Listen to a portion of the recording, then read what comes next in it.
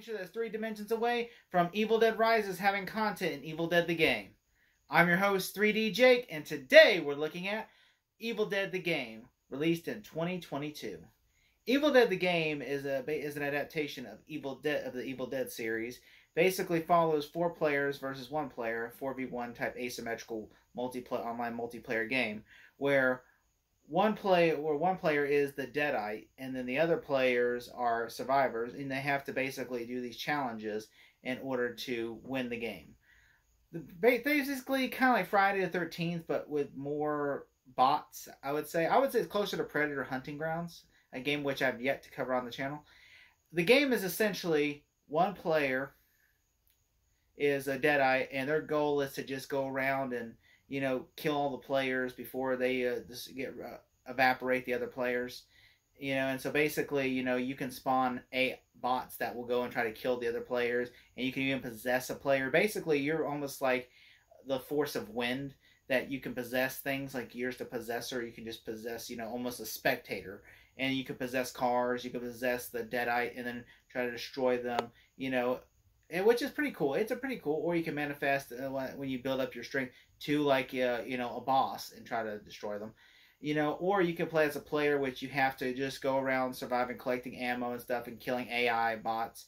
And then, of course, eventually you have to collect all these pages and like on the map, all these things on the map, and then go to this location and destroy the Hell Priest or the Deadite, the hooded robe Hell Priest figures. And then once you destroy them, then basically you destroy the book, and then in the game you win. Or you could just be like the bad guy of the game, the Deadite, and just kill all the players. That works too. The game is pretty fun. They have lots of options in the game. Like they have all the players, survivors from the original 3 movies. With the exception of like a couple of like they don't have like they do not have like like Embeth David's character from Army of Darkness, but they have pretty much every other character in the first game and the first 3 movies. And also they have characters from Ash vs. Evil Dead series, and the 2013 film, they have 2 characters from that film. So it's pretty great. Got a lot of variety of characters, and I really enjoy that you get to play with these different characters and everything. There is basically an exploration mode where if you just, because they have big giant maps, if you just want to go and explore things rather than and fight a little bit of AI, or if you just want to basically they have different types of modes. Like if you want to just play with online people, you can, or if you want to play with bots, you can, or if you just want to do a tutorial, you can, or if you want to do challenges which are from the movies itself, you can do that as well, which is fun. What I really like about the game is that the exploration, how big the maps are, in terms of like Friday the 13th have maps like that. I like walking around and seeing iconic locations, like, oh my god, that's the cabin from the original movie and the remake as well. Or oh look, that's Castle Kandar from the Army of Darkness. Or oh cool, that's like Ash's camper from Ash vs. Evil Dead. And oh, over here, that's the mansion from Ash vs. Evil Dead. Or oh, that's this thing from Evil Dead 2, and oh, that's the well thing from Army of Darkness, and just all this cool thing. There's nods to all the movies and, Army of Darkness, and Ash vs. Evil Dead. All these great things, There is no content yet from Evil Dead Rises. I suspect they're going to add it eventually, because why not? I mean, it was a huge successful film from Warner Brothers. Why wouldn't they? I understand they don't have the rights to it yet, but like it'd be an easy deal to make. Saber Interactive had developed this game, and they did World War Z, the game, one I have yet to cover on the channel. So I thought it was okay, that game, but it wasn't as fun. It was just a shooter. That's it. Like it could have been an arcade game for all I care. But this game actually does feel like it's a third-person game. I love third-person. Don't like first-person that much. And it feels like you could actually you get to customize Ash. Like I bought the premium edition of the game. I didn't buy the biggest version, like the one with the $200 one is like, I paid I think like $200 for mine. I don't think I paid like $250 or $250 or whatever it was, like for you get everything with the Book of the Dead. I got everything but the Book of the Dead because that was the only edition they had left. And like I really wanted the shirt, and I got the shirt, and I got like a record, and I got like all this cool concept art books and all this cool stuff with it, and even a digital download CD code. So it was pretty cool. I got all this cool stuff with it, and I got a cool poster which I yet to frame.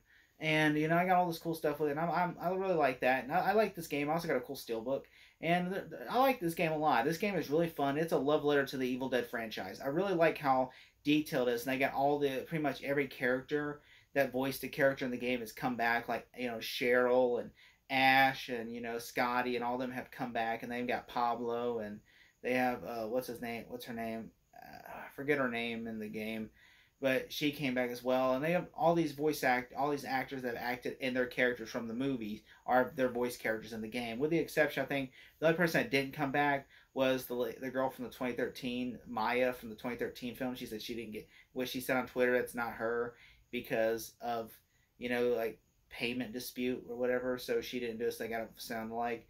But everybody else returned and did their voices for the game, which is awesome. I really like that. You know, it's like they got Ted Raimi back and everything. It's just so cool that everybody come back and did their character voices, and it feels authentic. I love it when people from movies that are come back and do the character of their voice in the game as well.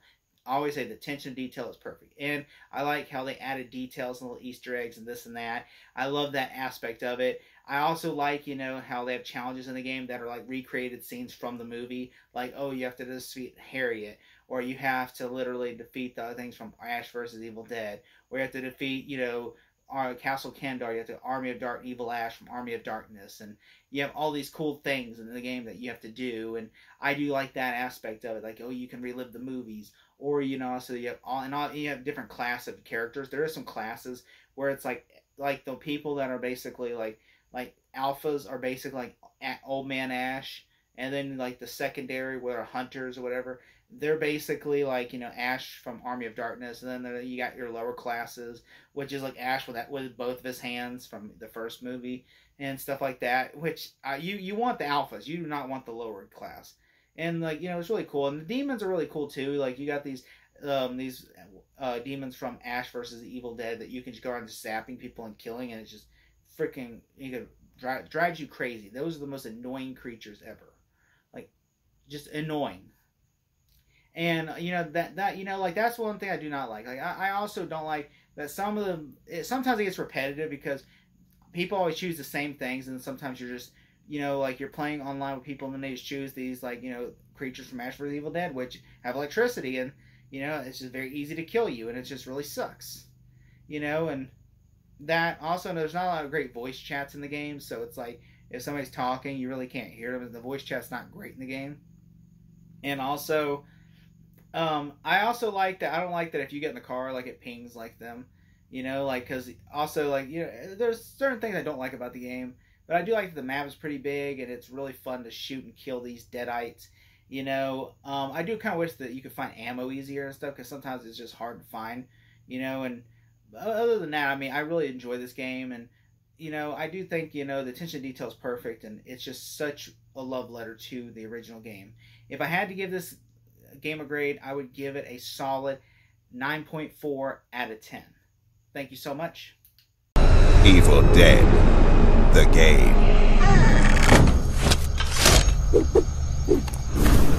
Prove it.